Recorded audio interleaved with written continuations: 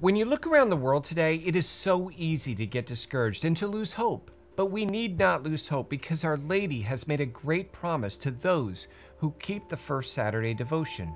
But first, as always, we start with our mission. With firm faith, I believe and profess everything that the Catholic Church teaches.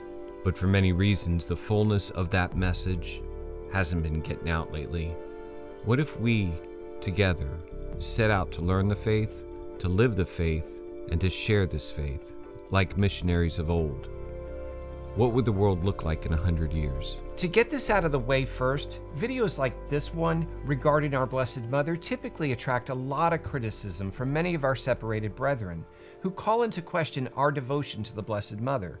So I would like to just take a moment here at the beginning to reassure those viewers who greatly misunderstand and misinterpret so many Catholic devotions that what is good in this devotion is our interior reflection or prayer on the life of Christ in the Scriptures, which will be illustrated later on in this video. At the most fundamental level, that's what Marian devotion is, an interior reflection on the life of Christ and her cooperation with God's will in salvation history. If I believe what many of you often say to me in the comments that all I've got to do is just believe in Jesus, well, first of all, that's not even scriptural. You just made that up.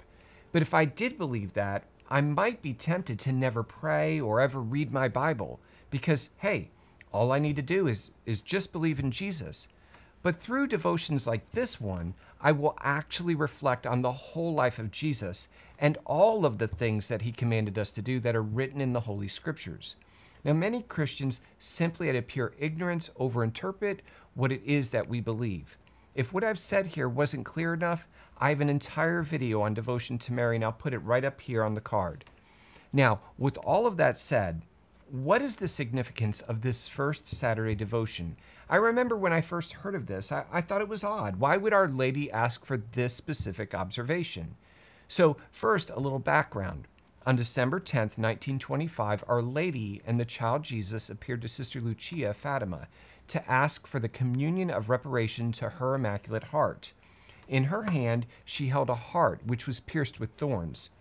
Now, explaining this image, the child Jesus said, "Have compassion on the heart of your most holy mother, covered with thorns, with which ungrateful men pierce at every moment, and there is no one to make an act of reparation to remove them."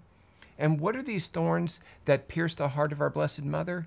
They are the direct blasphemies and offenses committed against the Immaculate Heart. And here I want to make reference to those individuals that I just mentioned, who perhaps with good intentions, but through ignorance, leave so many hateful comments to Our Lady in the comments section of videos like this one. To those of you who may be listening, here I would just say, what you are misunderstanding is the doctrines that we proclaim about Our Lady are a result of what we believe about the divinity of Jesus Christ. For example, to say that she is the Mother of God is also to say that Jesus is true God and true man, one person in two divine natures. You cannot philosophically separate those concepts. To say that she was immaculately conceived is to say that we all must be sinless and pure before we can approach the throne of grace. Therefore, his death on the cross was necessary and efficacious for our salvation. To defend her virginity is to proclaim that the Christ child's birth was miraculous and that he is the child Savior promised in the Old Covenant. So the purpose of these doctrines is not to deify Our Lady, as some would accuse us, but it is to make specific claims about who Christ is. And to actively attack these doctrines is not just to attack Our Lady, but also the doctrines of our Lord Jesus Christ about who Christ is. Remember, the Scriptures say, "Who do you say that I am?" So to be clear, for all of you who don't have much philosophical training, but inadvertently misapply certain scriptures to suggest that Jesus had siblings or that Mary was not sinless, keep in mind, if you remove one of these doctrines, it would take an atheistic philosopher about 2 or 3 moves, just like a chess game, to supposedly disprove Christian doctrine and checkmate our entire creed.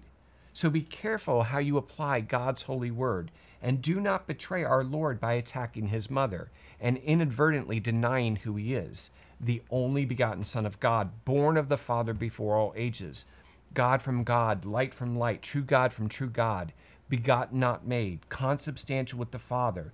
Through him all things were made. For us men and for our salvation he came down from heaven, and by the Holy Spirit was incarnate of the Virgin Mary, and became man. For our sake he was crucified under Pontius Pilate. He suffered death and was buried, and rose again on the third day in accordance with the Scriptures.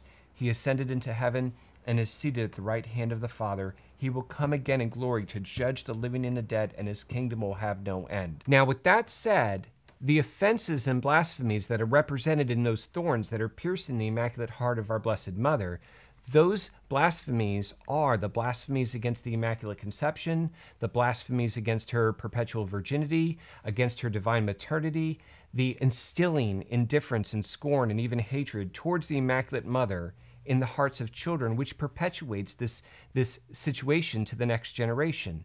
And finally, direct insults against images of Our Lady. So Our Lady makes promises. She makes a promise to those who observe this devotion. She says, "Behold, my daughter, my heart encircled with thorns, with which ungrateful men pierce it at every moment by their blasphemies and ingratitude. Give me consolation, you at least, and make known on my behalf that I promise to assist at the hour of death with the graces necessary for salvation all those who on the first Saturday of 5 consecutive months confess their sins, receive Holy Communion, recite 5 decades of the Rosary, and keep me company for 15 minutes, meditating on the mysteries of the Rosary, with the purpose of making reparation to the Immaculate Heart." So surprisingly, it's very simple. Simply on the first Saturday of 5 consecutive months, go to confession, receive Holy Communion, pray 5 decades of the Rosary, and meditate for 15 minutes on the mysteries of the Holy Rosary. But we can't overlook the intention of this devotion, which is to offer reparation to the Immaculate Heart for those awful blasphemies. So practically speaking, what does this devotion look like? Now, on the first Saturdays, I will go to Mass about 30 minutes early, and while I'm there, I'll first go to confession. And this is good because it's a monthly reminder that I need to go to confession. Otherwise, I might forget. And before I realize it, 6 months have passed and I haven't gone to confession at all.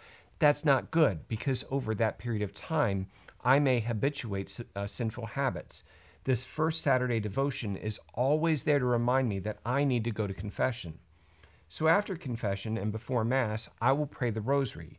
Now, the hardest part of this whole thing for me was meditating on the mysteries for 15 minutes. I have a very short attention span, and I can never stay focused on anything. So what would happen most often is that I would spend 15 minutes meditating on what I was going to do after Mass, or whatever football game was coming on later, or whatever. But eventually it occurred to me that after Mass, all the sweet little old ladies, they would pray the Rosary. So I started to bring my Bible, and while they were praying, I didn't join in them because I had already prayed the Rosary before Mass.